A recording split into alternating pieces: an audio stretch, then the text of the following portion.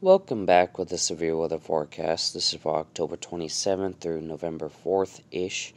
Starting with today, it doesn't appear to be anything, but day 2 has that marginal and slight risk in parts of the southeast due to Hurricane Zeta. Well, tropical storm right now, but will likely become a hurricane again once it leaves Mexico.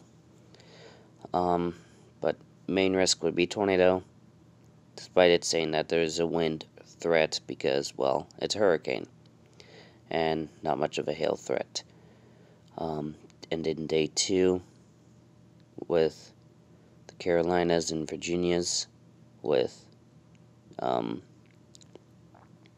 Zeta and a little something in parts of Georgia, Florida, and Alabama for some reason. And then the 4 to 8 day forecast, potential too low for the whole stretch. So, with that does seem to be it for right now. Stay safe. See you in the next video. Bye.